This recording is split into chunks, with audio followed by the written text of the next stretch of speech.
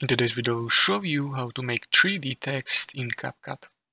Navigate to Import section and choose video you want to edit and import it by clicking Open. Now, drag imported video from Media Library onto Timeline at the bottom of screen. Add to Text tab in the top menu. Drag the file text box onto a new track, ensuring it covers entire video. With the Text tab open on the top left side, input desired text. Adjust text position by dragging it in the Preview tab.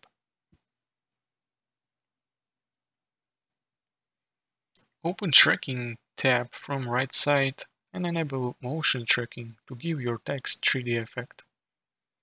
Enable Scale Flow Tracking Object and Distance Flow Tracking Object. Once everything is set, click Start. Motion tracking process may take some time. After motion tracking is applied, preview results. Now we can add 3D effect to your text.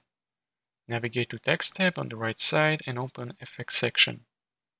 Explore variety of free text effect available for download. Choose one that suits your style. And that's it. If you found this tutorial helpful, consider subscribing and liking the video.